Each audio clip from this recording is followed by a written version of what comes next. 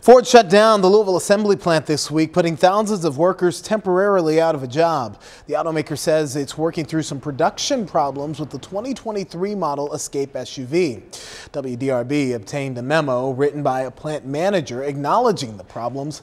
The company saying in a statement, "We are committed to ensuring our vehicles are built with the quality our customers deserve and will take the appropriate actions to deliver on this commitment."